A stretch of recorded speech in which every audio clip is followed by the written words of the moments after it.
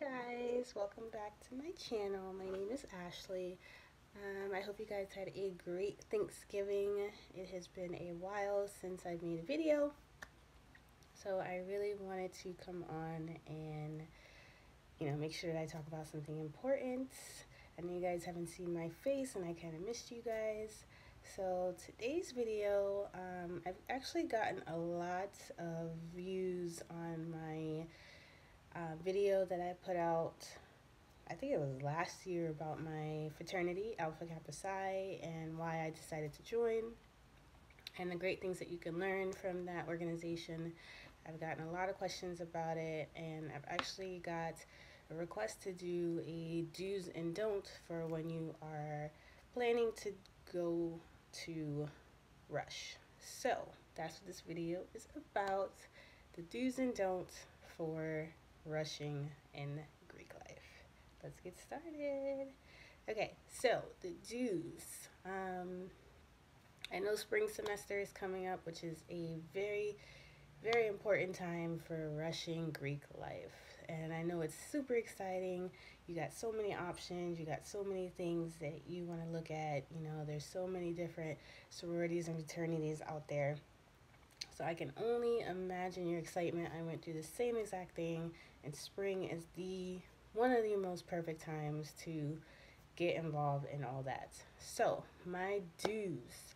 What you want to do before you attend a Rush is you want to do as much research as you can on the organizations that you are interested in. And I say this because you don't want to go there and not have any idea what the organization is about. Okay, so you want to make sure that you're doing your research, knowing what they're about, knowing their philanthropy, what they do within the community, what they do as far as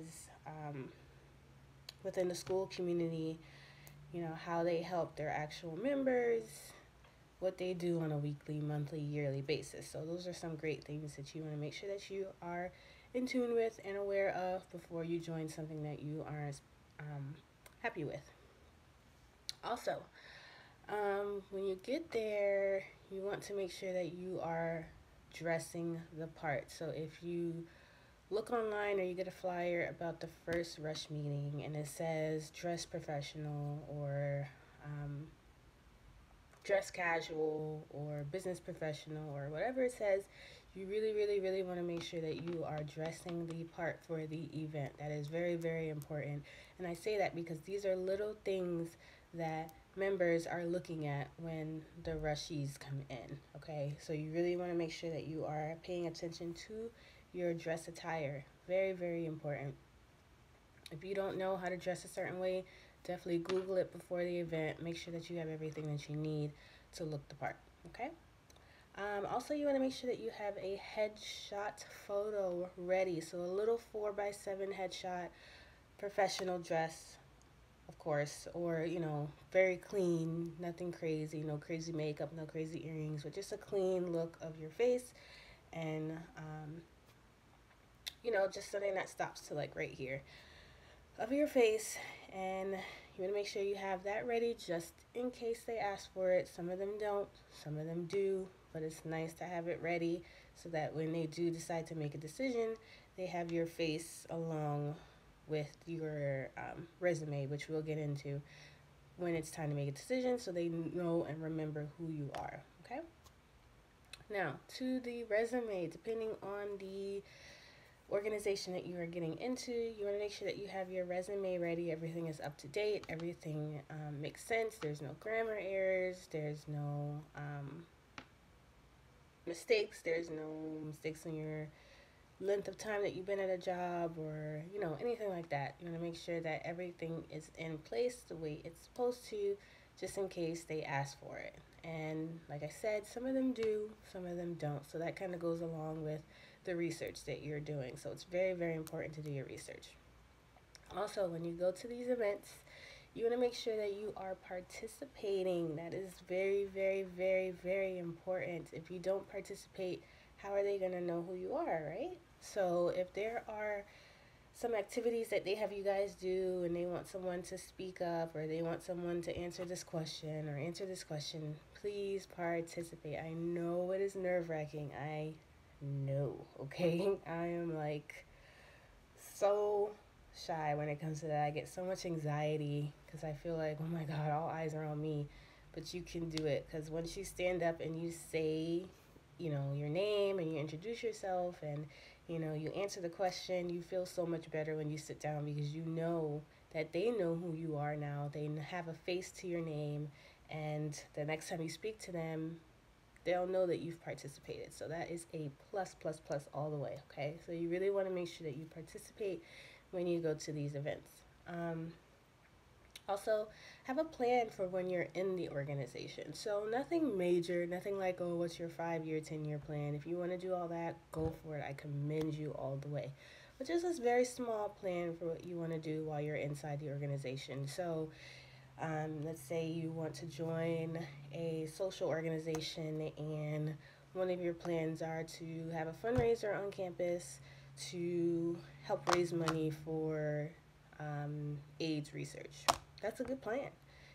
Simple fundraisers, um, simple little activities that you can do on campus or off campus, little things like that to really show the members of the organization that you are dedicated to helping the community, which is what most organizations are about, which is what most Greek life is about. So that is a plus. You really want to make sure that you have some kind of plan to help others within the community, within your school community, or just anywhere. Okay, so have a plan in the back of your mind, write it down or something like that.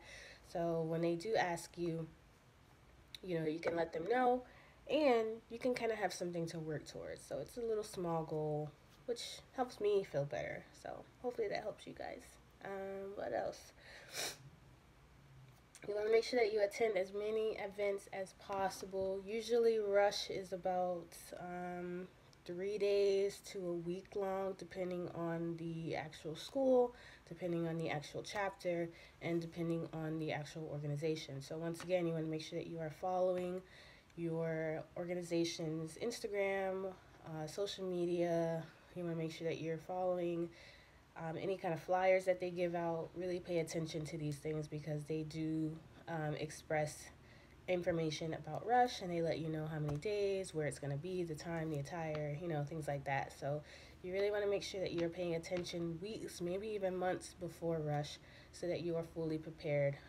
You have the time to attend the events, you have the attire, you have everything that you need, you have all the research, you have all your plans, so on and so forth. So attend as many events as you can, get your name out there, get your face out there, really show your interest, really show your plans, and get to know as many people as you can. I know how nerve-wracking that is. It's scary sometimes, especially if you have anxiety like myself. You just don't know what to say to people, how to say it. You don't want them to think that you don't know anything or you're not, whatever the case may be.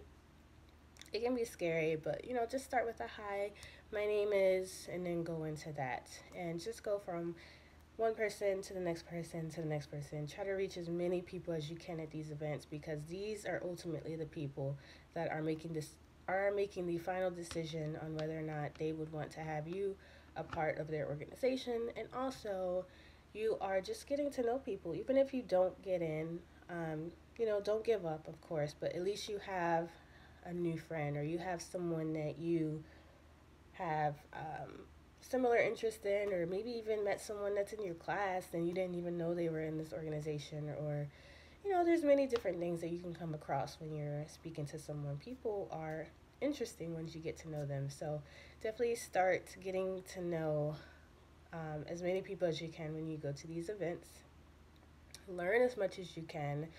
Most of the events held by the organizations have some kind of topic based on it. So it could be um, racial inequality, it could be homelessness, it can be feeding children, it could be HIV in the community, it could be about kids, it could be about students, it could be about social anxiety, depression. Like there's usually some kind of concept or topic behind the events depending on the organization. So definitely learn as much as you can because these are some great topics.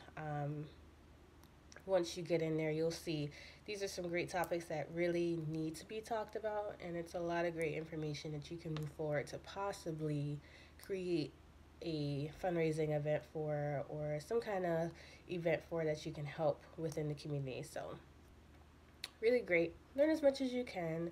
Make sure you're dressing the part, or you have your full attire. Make sure you have your resume ready. Make sure that you're participating as much as you can. As much as you can. Just try. Take yourself out of your comfort zone. I promise you will not regret it, okay? Definitely do your research. Definitely take your notes while you're there. Very, very, very important, because you will have some members who, when they speak, they introduce themselves. They let you know a little bit about themselves. You really want to make sure that you know that, because you want to make sure that you know as many people in this organization as possible when it comes to members, because when you are speaking to them, you can kind of ask the questions based off of that. So for example, let's say, you know, Sammy is a part of an organization that I'm interested in, and she gets up and introduces herself. Hi, my name is Sammy. I am a junior here at the University of Central Florida.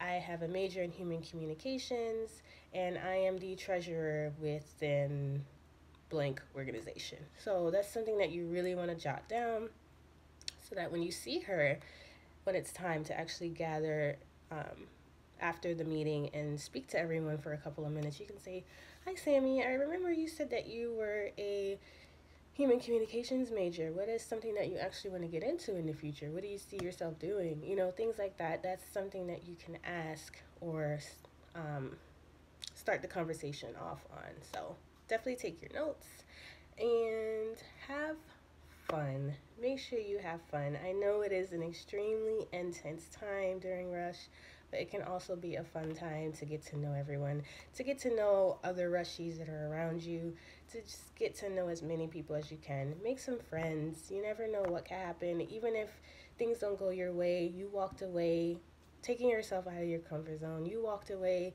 with a plan to help the community that you can still accomplish without being in an organization.